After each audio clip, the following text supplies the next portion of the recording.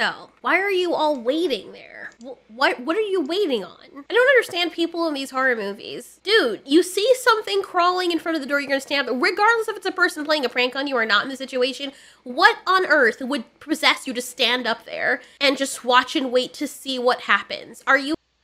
Maybe from a movie perspective, we have to see the protagonist looking at something, such as the monster, and then see that they're looking at to understand the story.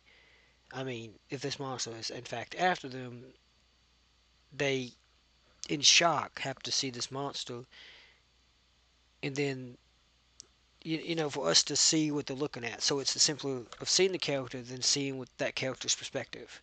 When it comes to, you know, shot angles, camera angles. And also, common sense dictates that if you're in shock, you're not going to move just out of fear for at least a few seconds. Then, when the thing starts chasing after you, you know to run.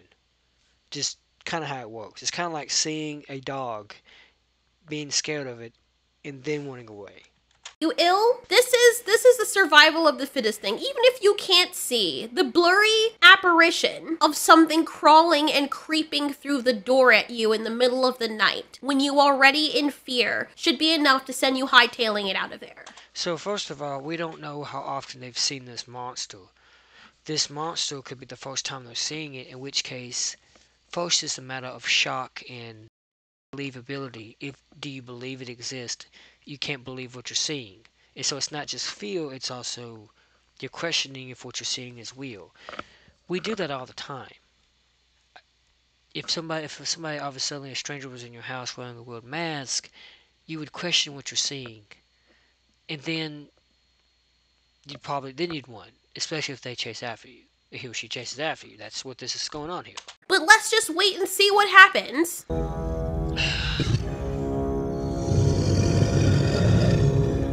Look how much time they have. Why are you still standing there? What are you waiting for? You want to see if he's going to offer you some insurance? What are you, smoldering for the freaking camera? Stop. Will you not just show the clip? No, not stop. Go. You idiots. This is why I don't feel bad for people in these horror movies. When they do stuff like this, you're just wishing for them to die. Of course you would say that because you're not the character in the movie that's going through that horrific moment. Obviously, that's what they want. There's nothing wrong with your grown-ass men. There's no reason for you to be just leg-locked. And miss me with that whole, well, they're frozen in fear. Well, they deserve to die. If their natural instinct is to freeze when their lives are in danger, you don't want them passing down that personality trait to the rest of humanity. Because then all of humanity will just die out. Before we had medicine and everything and we domesticated ourselves, people who got leg-locked and shell-shocked like this, guess what happened? They died. They didn't procreate. And the rest of the people who learned how to run and be fit, they survived and passed on their genes. There's something to be said when people always say they don't make him like they used to.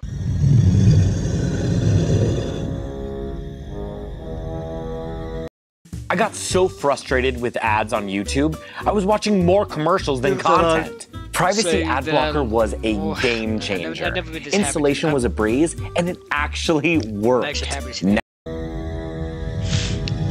How long does the scene have to go? This like a whole 40 seconds of this. I have a question. Why is the monster even walking slowly? Does he know they're afraid? Is that why? Is that why dogs do it? Or is it chasing after them? I mean, it is a typical scary movie tactic to do. What's going on? Now it's in the light, now you can see.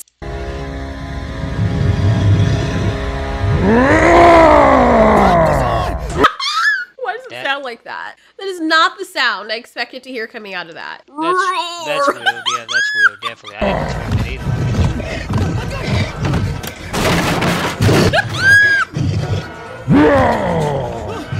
What? Respect for them locking the door, though. You know how many movies I watch where people are running? They don't lock the doors? I mean, this door might as well have been a sheet of paper, but it's still, at least they made the attempt. The sound effects. It's not the worst VFX I've seen for this. It has to be like a person making that noise. This type of movie, but damn, T-Series, seriously. To at least make it sound more modern. The voice just swallowed a freaking barrel of his posture. His posture. Dude, is he okay? You're taking so long to react. You could have been alive. You could have, but there's a masculine monster with the voice of a father playing hide and seek. Finally, it took you forever to run. Why did it take you?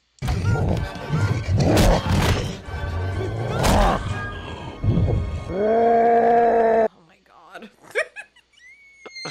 and added some special did they forget to add the special effects? What is furniture? Really? No, for a while, but not the noise accompanied with the screaming of the two humans. Their blood-curdling help me screams. At least she has a little bit of self-preservation. Like, there's just, the physics don't fit. The physics. Look, it's not, he looks like Danny Glover a little bit.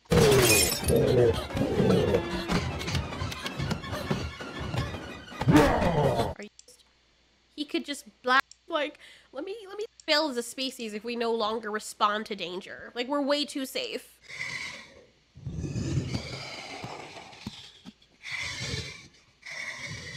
Oh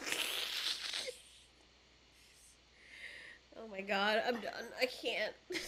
What's the movie called? This makes sense. Unless he was willingly sacrificing himself. How did he get over there so fast? How? I mean, the man's doing a better job, but the woman looks like she only had 2 hours to rehearse her scenes. And she looks like she doesn't want to mess up her foundation or something. And this is the result, you know? Stuff.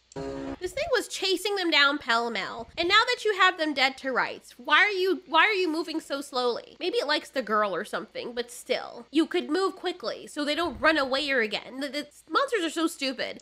I hate any of these movies when they'll be chasing someone like their life depends on it. Then you got them cornered and you're like, I'm just gonna take my time and Actually, that's what certain fought animals like cheetahs and tigers and lions do. They chase after the target. Actually, they do kind of pounce on them, but they'll get them in a corner somewhere, and they'll just walk up slowly because they're enjoying the hunt. They're taking a little entertainment out of what they have before they devour the meal. It's pretty common in predatory versus prey. I mean, you know. You guys have like 2 seconds to run, and if you don't, then I'll wait another 10 seconds for you to run. Or until somebody else just happens to come out with their primal torch stick and say, "Back, you monster! Back, I say!" I can't help but laugh when I look back at movies like that this was scary, or if it was just like underhanded comedy. I want to look at more content. I just... Well, let me put it this way. All energy in the universe is expressed in motion. All motion is expressed in waves. All waves are curves. So where does the straight lines come from to make the platonic solids? There are no straight lines. So when I took the flower of life and opened it properly, I found a whole new wave conjugations that expose the in-between spaces. It's a thing that holds us all together. I didn't do too well in trigonometry. What is the platonic solids? He lost me at opening the flower. Opening the seams. Now, I'm not a mathematician, so this stuff is going right over my head, but I definitely know that 1 times 1 doesn't equal 2.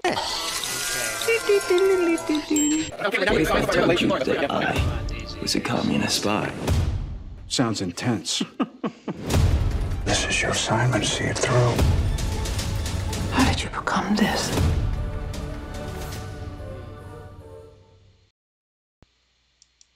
Richer than the Emperor himself. Visible to the eye. Watch. I've messed. Dude.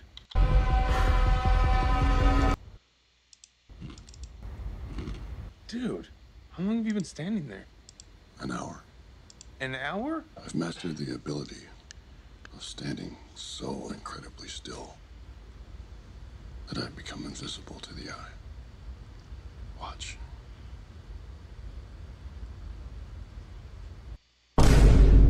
Alright, we're gonna be talking about Dune. I have been wanting to watch this movie for years.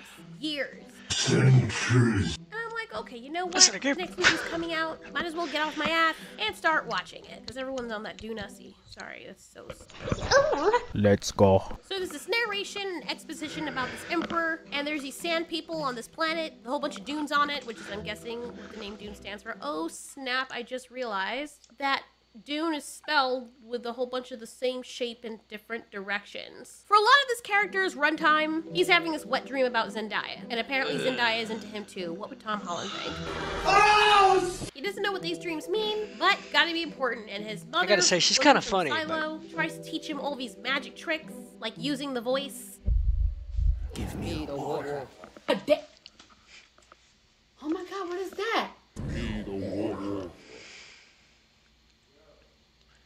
Oh my god! What is that? With great power comes great responsibility. Where is she? I like how the mother's like, that was cute, you almost did it, but you didn't. Like, really? What is this, preacher?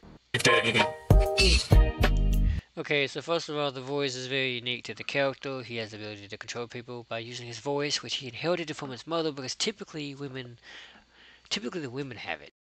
He belongs to a certain clan or tribe of women, which is basically called the Bene Gesserit. They have the ability to control people with their minds, with their voices. And men typically don't have this ability of the voice. But he, Paul Atreides, has, well, he's pretty much inherited it from his mother. This guy is the prince, Paul, of Atreides. He reads a lot, and he keeps dreaming about the girl, the Fremen. Or Freeman, or whatever, whatever, it doesn't matter. We learn that spice is the driving force behind this movie. He has this. For the Fremen, spice is the sacred hallucinogen, which preserves life and brings enormous health benefits. For the Imperium, spice is used by the navigators of the Spacing Guild to find safe paths between the stars.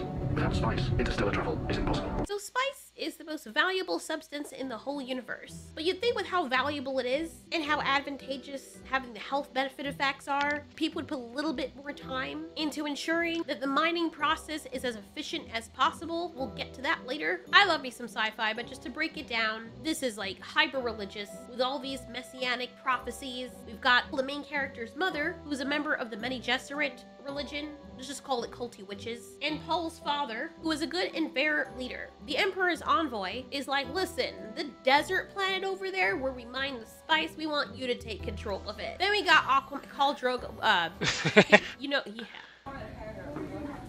And if you're in Newfoundland, you come down to Jackasses. Yeah, motherfucker.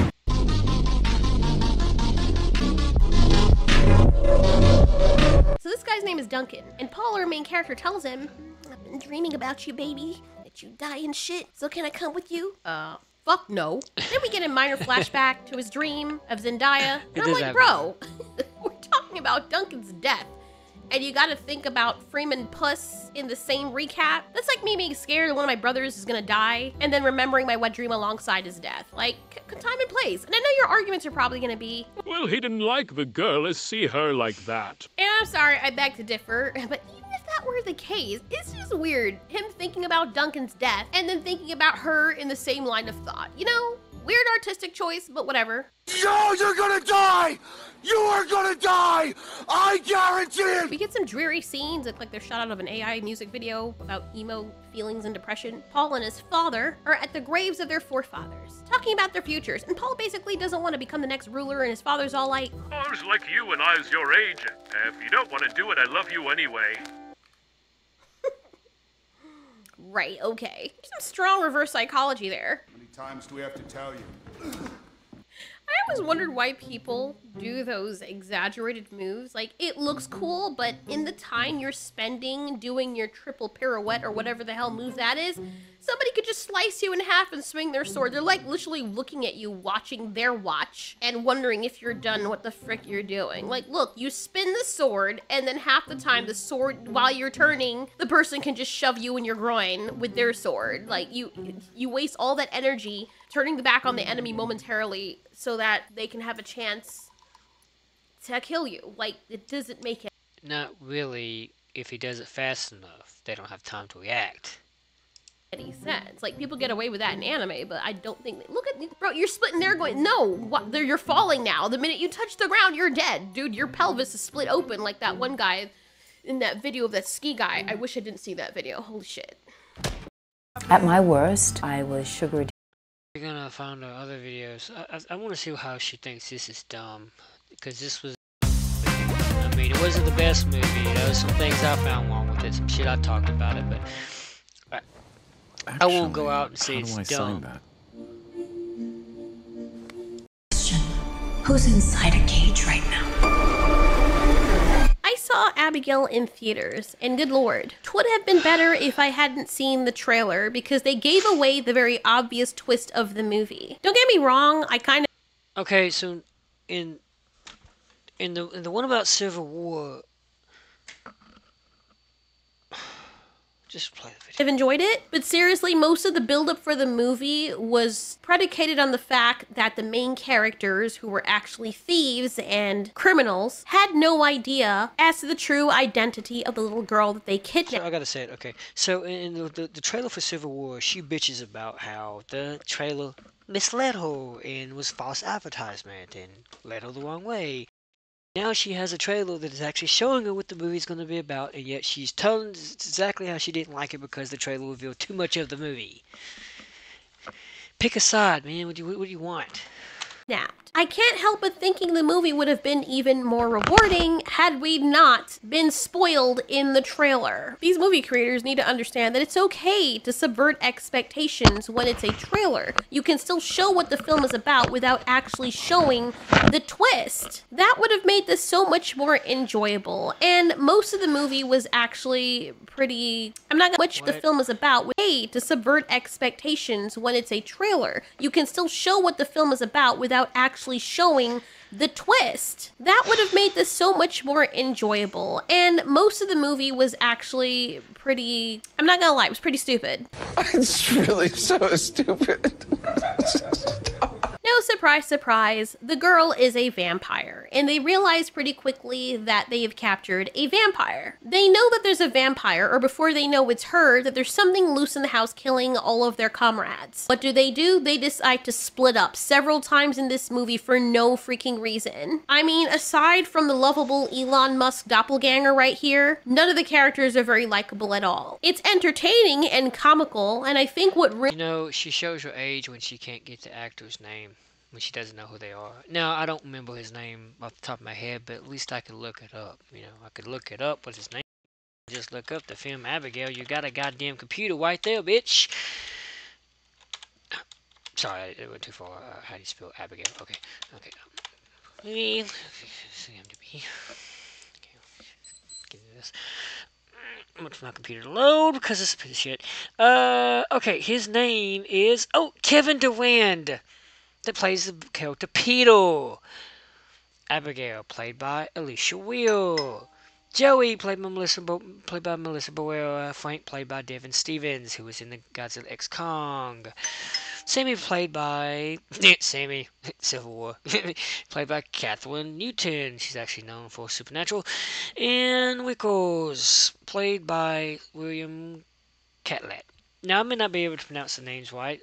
I mean, Angus Cloud playing Dean, not Dean Winchester, mind you.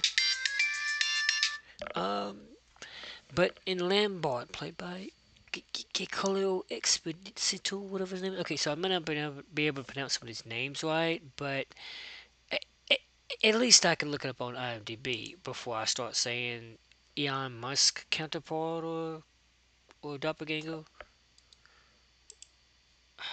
Really helped make the movie was the Bradley Cooper look-alike that looks like he ate the real Bradley Cooper for breakfast, and Elon Musk XL. The other charming ghetto guy gets killed off right away. Even though there were some funny things with him too, he was comic relief without trying to be... When you don't know the actors, that shows the audience that you don't like the movie. And you don't respect the movie, but you don't even respect the art of movie reviewing well enough to watch the movie and give us accurate names. Be comic relief. I mean, I've seen plenty of people that say bad things about movies, especially most notably with the what's that movie called? The Strangers Part, Chapter 1. They've talked shit about that movie to the point where I don't want to go see it. But at least they have the characters and actors' names right. And this is supposed to be like the main character, but she's an awful person too, but they don't skirt around that issue. Then we got the vampire girl, who I guess just wants attention and doesn't actually kill them quickly because she likes to play with her food. The other thing I find very interesting is, I'm looking back at the trailer, and not one time, unless I missed it, at not any point in the trailer do I see the black dude. Like, he gets killed off pretty early on, obviously, but they show old gangster guy here getting killed, but they don't show the black dude anywhere. And I'm not talking about Gus Fring, because whatever with him. And so we know from the trailer, when you're watching the movie, oh, that the guy's obviously dead, or he's gonna die pretty early on, because he is nowhere in the spoilers, but anyway. And she charges him, and I'm thinking, does she understand that he's a vampire? I'm thinking she does. Why would you do that knowing he's way more powerful than you? She said she is centuries years old. He turns into a vampire, and now he wants to kill a main character here, which, you know, spoilers, but anyway. And she charges him, and I'm thinking, does she understand that he's a vampire? I'm thinking she does. Why would you do that knowing he's way more powerful than you? She said she is centuries years old. She's not a little young whippersnapper here. She's an old-ass vampire in a kid body. So she should have enough experience to understand that new vampires are unpredictable, or when a new vampire has been turned, and she charges after him like she's freaking stupid. Then I... Okay, so first of all, this isn't Twilight, where the new vampires are stronger than the already vampires, because the body hasn't completely adapted within the first year. And he's not way more powerful than her. He just so happens to be taller, and then he has that aerial advantage of her. And also, she's probably tired and has it healed or whatever. But that doesn't mean she can't fight him. She can fight him because she's been in the business for a good long minute compared to him. She's a centuries-old vampire compared to his being new. I shit you not. I mean, she has powers and abilities that Dan Stevens' character is not quite aware of, because he's not as old and experienced as a vampire as she is. She teams up with the female main character, because you know girls can't stay evil, and... Now that's the part where I laughed when they team up, because it's like, I need your help. Together we can defeat him. What do you think about it? You know, 2 women against 1 man. Even though this vampire has killed all of her comrades, the main character decides to trust the female vampire so they can work together to kill the comrade, discount Bradley Cooper, that is now turned into a vampire himself and is having fun. And she states, if you help me kill him, I'll let you go. And then all of a sudden, we forget that she is a sinister, malevolent... She kind of has no choice at this point. Vitriolic, ravenous creature that just had fun playing and torturing everyone else, including the black dude who was nowhere to be found in the trailer that the main character girl liked. And she's just like, I ain't no thing, and the vampire's like, oh cool, we're friends now.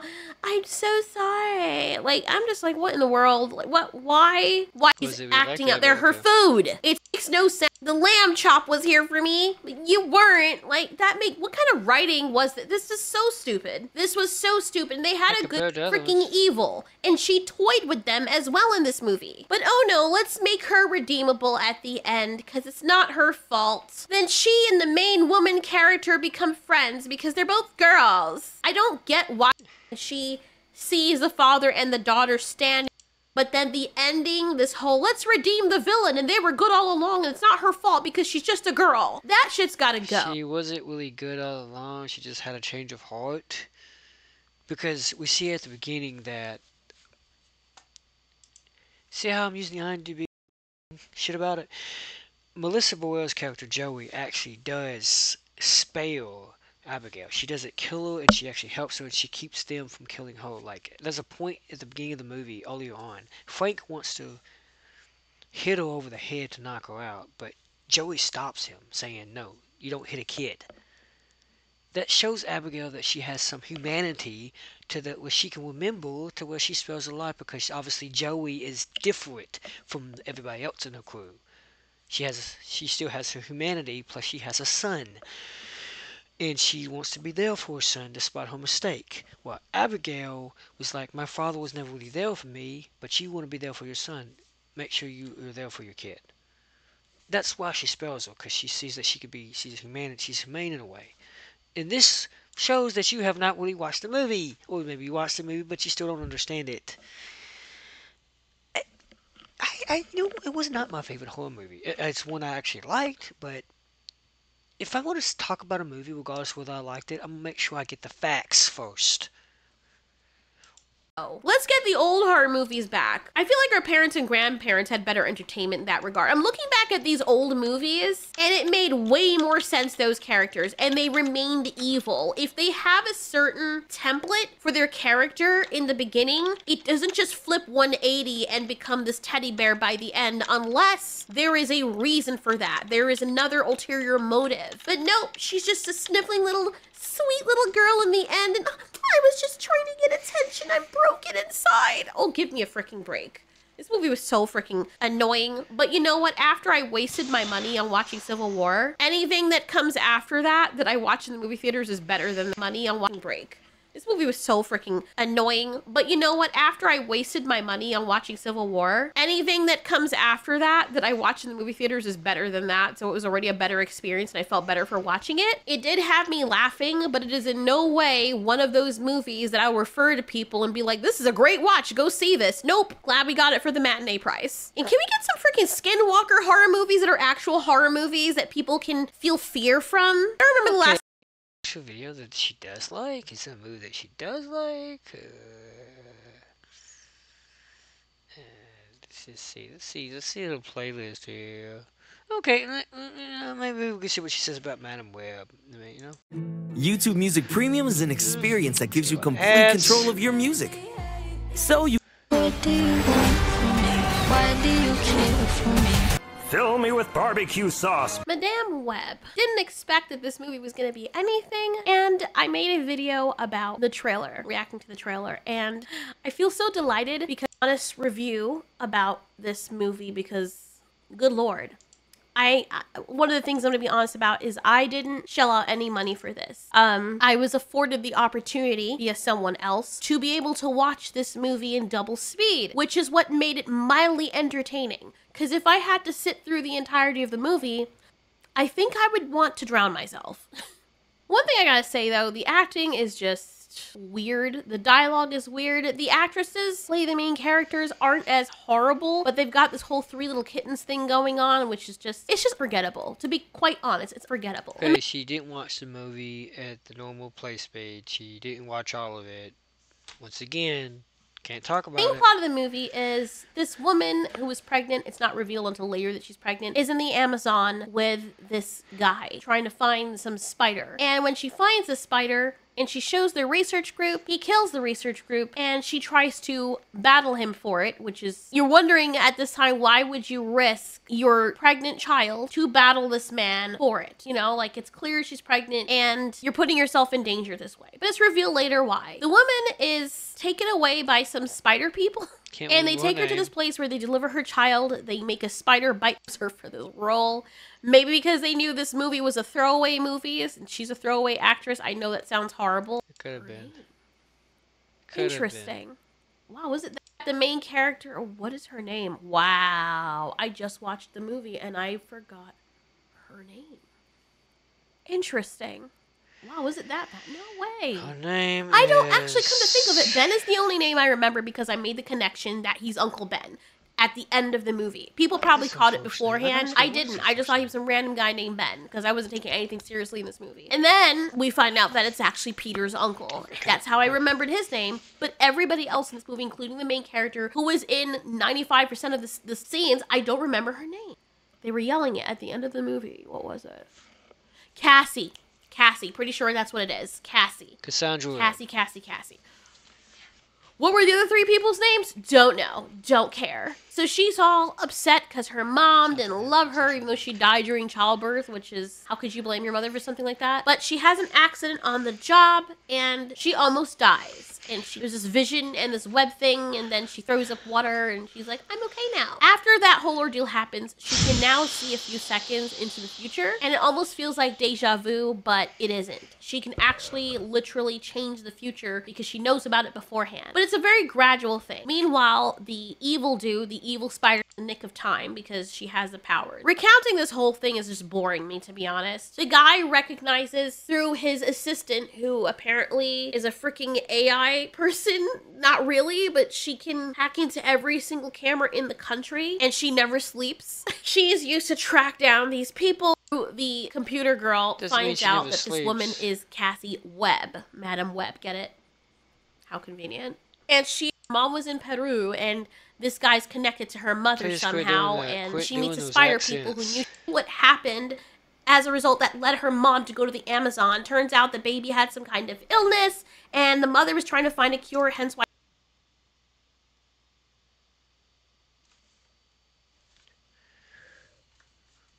Yes. That's why she has those appendages. She's fastened a swimsuit out of it. This does apply to oh. Kind of like, you know, Professor Xavier's wheelchair. The one that hovers. Not the wheel. Is having Peter Parker. We don't know that yet, but we make the connection. The movie makes the connection later. And then she goes to save them, so she steals an ambulance. I mean, she's stealing freaking cars up and down this place, and nobody cares. There's no cops anywhere. It's like they don't exist. The paramedics answer a call to save somebody else's life, and she's like, you know what, sucks to be you guys. I'm on a mission. So, this woman, this person that makes these reviews, she's just doing it for views. She's not... She doesn't even know what she's talking about. She does it...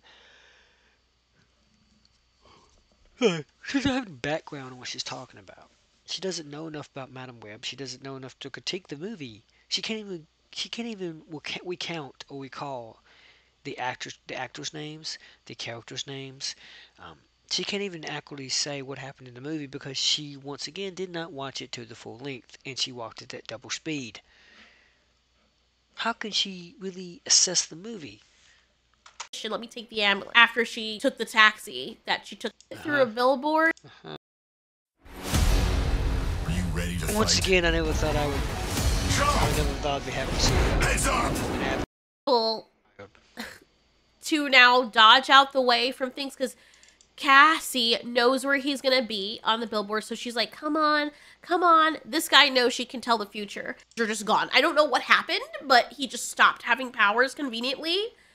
So that plot. Then he falls, and he's still alive, but then he has time to notice that the sign is going to fall on him, and he screams instead of doing the Spider-Man thing and rolling out the way, or I don't know, holding it up like Peter Parker did, because Peter Parker had the strength to hold back a freaking train and to fall from very tall heights and do all that, lift up a sign. That's techniques that are from the sign flying. I kind of don't want to watch any more of it. She had one more. I'm trying to find something more recent. Okay, so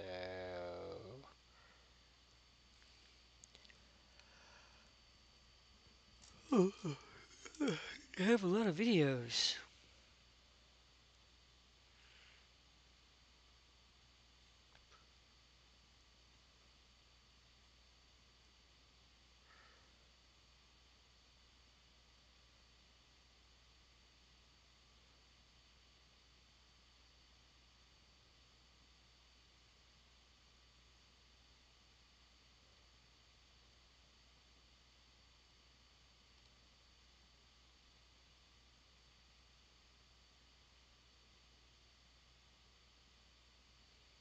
Is a rapist.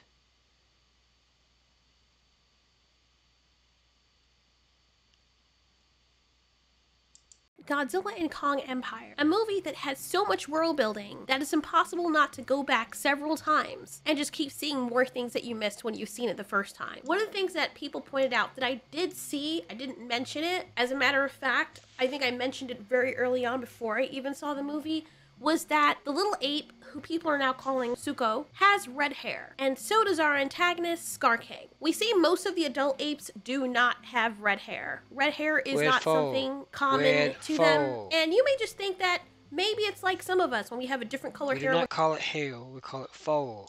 We're babies. And then as you grow up, your hair changes in texture. Maybe it was wavier when you were little. Maybe it was blonder or browner. Maybe it was black and it turned brown when you got older. And that's kind of the same thing that's occurring with the baby apes in this universe. However, we know that part of that's not completely the case here because Scar King himself is an adult, I believe older than a lot of these apes, and he has red hair. Not to mention, I think Scar King's presence in Godzilla and Kong Empire is an allegory for people that own slaves. Just say slaves. I mean, it's almost to the point where they're on the nose with this. We don't exactly know what breed of Kong or simian Scar King is, but we're looking at him and his features, and he definitely looks much different, not just in color, but also in his facial structure than Kong's family. Kong is more muscular, taller, heavier, and looks more gorilla in nature, while Scar King looks less like a gorilla and more like either an orangutan, maybe some of the inspiration for the red hair and much longer arms, or some kind of spider monkey. I would lean orangutan because the only ape I've ever seen that looks similar to this are orangutans. Just look at these dapper red ape gingers. Look at the long arms. They've also been known for getting their way by holding humans hostage when they want something and threatening to make their lives very uncomfortable if they don't give them that thing. So in other words, woman, you come with me and stay with me. I will not let you go. And somebody else, I have her ransom. Keep feeding me until I'm satisfied,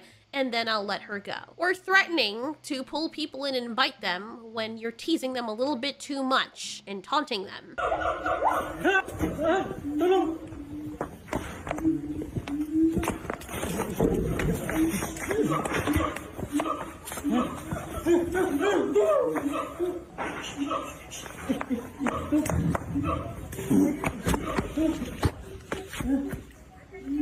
Just kick him in the face.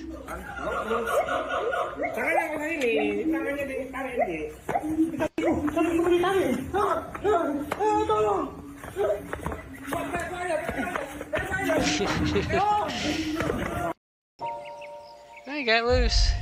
That's a scary moment. Toast That's pretty scary. to my family.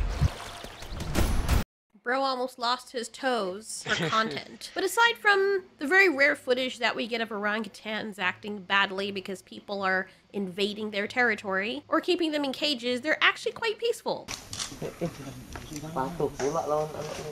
You shouldn't have done that. Jesus Christ. Unless you try to mess with them or steal from them or bother them, or if they're just not feeling very good that day. How many times do people have to explain to people, don't mess with gingers? It's not that they don't have any soul, they have way too much of it than anybody else, and they would gladly snatch yours. I thought it was very fitting that they put Scar King as the villain in Godzilla and Kong Empire. I think the other reason they did this also was because he's the villain, he's red in anime. Whenever someone has red hair or has red eyes, there's a lot of passion, rage, anger, and power. Then again, it can also symbolize bravery and love and all that jazz. What we see red in this movie clearly means antagonist, or it could just be marketing. But again, back to genetics. Oh, here we go. For human beings with orange hair, red hair, or as we call it, gingers, this is a recessive trait. It is said that 1 to 2% of the world population, only appearing with greater frequency to 2 to 6% among northern or northwestern European people, have this recessive trait. What this means is if you have someone with black hair or brown hair and they have a baby with someone who has red hair, more than likely the kids are going to come out with black hair. The black hair gene is just stronger. The only way the kids are going to come out with red hair, more than likely each time, is if both parents carry the trait for the red hair gene. So even if you have black hair, because you have a recessive gene or somewhere in your ancestry someone had red hair, you were carrying a sleeper gene, which means that if you mate with someone who also is carrying that recessive gene, or they had someone in their ancestry with red hair, or if that person has red hair, well, you have higher chances of your babies coming out with beautiful red locks. This opens up a deeper conversation about the whole Kong thing with Scar King, which I'll get into a little bit later. But we've seen in Godzilla and Kong Empire that all the other apes have black hair, and this simian is the only one that has red hair. Clearly, he's a different breed of ape. I think they're a similar species or the same species because they are able to breed with each other. And from what I've noticed, with Scar being a slave owner and everyone bowing down to him in fear, and all the newer kids looking like they have red hair, it only stands to reason based on what we know about the whole slave thing that most likely Zuko and all the other baby apes we've seen here, we've seen a few of them being held by their mothers, are sired by Scar King, which would make sense. because that's what happened in time gone by. I bet a lot of Americans can trace their lineage, no matter what color they are, back to some dude who owned a bunch of people and slept with them, even though presumably he thought they were animals though, right? But they weren't animal enough for you to slide in them walls, were you? Same thing with old Scar King here. Clearly, he thinks of these apes as beneath him. He probably outsmarted them and thinks that, well, y'all are big and built for work, so since I'm the one who's got the leash for that dog, you're all gonna do what I say. And they're terrified because nobody can fight that thing. And he's also a good fighter, so even if they tried to get it from him, even though they could literally all gang up and get it, but they're more human in that someone shows power, one person, and most people are not willing to resist because of the sheer fear of what this person can do, or loved ones that you're afraid of getting hurt because you resist. So he has this, and of course, he feels like he owns these people. He has them working and doing God knows what. I didn't really understand what it was they were supposed to be building. They were moving rocks, but you don't actually see them building anything, and there's no big structures down there that look as though they were recent or in the middle of being built, so I was a little confused at that. But of course, he's gonna be like, okay, you men, you dudes, you're boys. I own you. That means that you're women, they're all mine. I think that he's also the kind of maniacal person that would see them fall in love and watch them from on his throne, and he would be all like, oh, you like that girl over there, I see you guys falling in love. I'm gonna wait, and then I'm gonna make you watch me part her like the Red Sea. I will test drive that bitch for you. There you go, you're welcome. Bow to my feet and thank me. That's the kind of thing I think he would do. And that must really suck. That's what Negan did, I think, as well. That was, man, that whole Negan clip was raw, man. That was messed up. I will never forget that. And that poor man wanted to fight back so bad, and he burned off half his, ugh.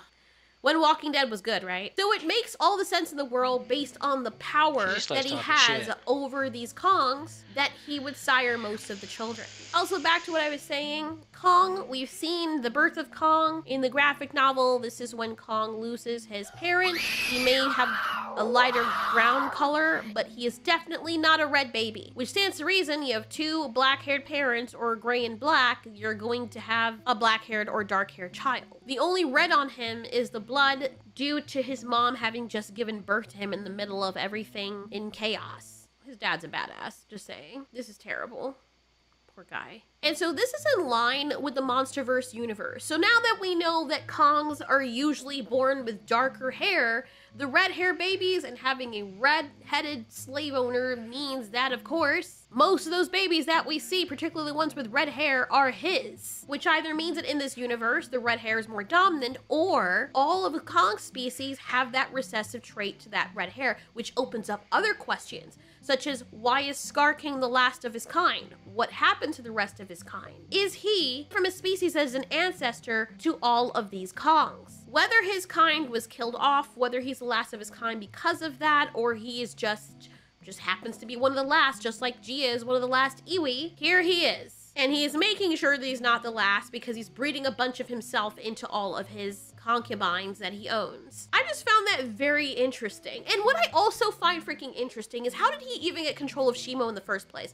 These Kongs come from a warrior nation of people who fought to the death a skull crawler invasion, and they are reduced to rubble because another one of their kind that just happened to outsmart them and get his hands on something that nobody knows how it works. And I like how in this movie, they portray Shimo as a sort of dog. She is Godzilla-sized, but she's clearly stupid. And I don't mean stupid in like a bad way, compared to the apes. Or doesn't have the intelligence that they have, because when she is free, we see Kong scratching her under her chin like a puppy, which that's all that is needed. Like, she acts like a dog, and she, you know, she has a mannerism. So can you see Kong scratching Godzilla under his chin? For real now, I swear to God, if he tried that shit, Godzilla would give him a side eye and be like, okay, I'm gonna give you 2 seconds to recollect yourself, because clearly you've lost a section of your mind. I'm gonna be gracious today because I'm a generous God and give you 2 seconds to find it before you take your fucking hands off me. That's what Godzilla would say. Now, she is a different species than Godzilla, sort of. I mean, also Godzilla can stand on his hind legs. He does it one on all 4s. Like, both Godzilla and Kong one on 2 legs. Kong does occasionally one on all 4s, but Shimo is strictly a 4-legged creature. So maybe in intelligence she is more like a dog or an animal. So yeah, she's more like a pet. You can't really control Godzilla that way with a piece of his body and pain as the Skull King did Shimo. But I wasn't getting complete intelligence and mastermind and I know what I'm doing coming from her, which is surprising. So that would make people shipping her and Godzilla together even more insidious. Because can you imagine Godzilla going to a woman who thinks she's a dog? Or maybe she spent so long being like, I don't, just saying. She thinks that it's a dog in their universe, or it's like a cow or something, and Kong's all like, coochie coochie coo, under her chin, and she's like, yeah, and then Godzilla comes along, and he's like, hey, what's up? And she's like, master, wagging her tail, because that's how they portrayed her in the movie. And can you imagine Godzilla being all like, I guess I have an idea. Hey, want to play a game? That would be very fucked up, would it not be? Just saying. So for all of you shipping them together, just think about that for a second. I know you're not going to care either way because you could always rewrite her in your head, but that whole thing just went out the window for me because that's just like, I know there's not criminality in the kaiju world the way there is in the human world, but still, got it fucked up. You know why I pulled you over? 'Cause I was speeding? No, 'cause you're black. Anyway, I just found it very interesting, and I do wonder what happened to the rest of his kind. Scar Kings, anyway. And whose back did he unsheath like the freaking Predator in order to make that whip? Hey, hold up. Scar King has been alive for quite some time because through exposition they mentioned that he was trapped in this subterranean realm. Hollow Earth, under the earth, whatever, right? If he's been down here all this time, unless he recently enslaved the other Kongs, he must have been breeding with the female Kongs for a while. That implies that, based on what we can presume about his age being very old, he must have a long list of descendants spanning generations, right? And if the children that we saw were all red-haired, or at least most of them were, it begs the question, where are the red-haired adults? Why don't we see any adults? By now, he would have had many kids that were adult age, right? And this notion takes on a more sinister meaning when you think about it. Maybe it's to make him look unique among all the other apes, because he's the only one with red hair. I mean, that... what was his name? Shio, whatever. The Mini Kong doesn't have red hair. He has orange hair. And he's not a gorilla. He's a chimp. Like, the Skull King is more like a chimp or a orangutan, but the Mini Kong is a chimp, not a gorilla. Because do you think the children who are red-haired are eventually killed off when they reach maturity so that he faces no competition and remains seen as unique? But then why not eliminate them when they're young? It still leaves the open question, where the heck are the grown-ups who are redheads or who are red-haired? Insidious. Maybe some of those are. They just not have red hair. Like the whole argument you said about the brown hair. Maybe he didn't mate with anybody else who had red hair. If he's the only, if he's in fact the only one with red hair, it means that every other ape he mates with that has brown hair doesn't. The gene for red hair is not dominant, it's recessive in them, meaning that it doesn't show up, meaning that maybe all of them came out brown-headed because that's the more dominant allele, like you said. You said it yourself, yeah. It can also symbolize bravery, as we call it, gingers, this as a recessive trait. It is said that 1 to 2% of the world have this recessive trait. What this means is if you have someone with black hair or brown hair and they have a baby with someone who has red hair, more than likely the kids are going to come out with black hair. The black hair gene is just stronger. The only way the kids are going to come out with red hair, more than likely each time, is if both parents carry the trait for the red hair gene. And there's only one Skull King. Or ape with hair. You said it already. You said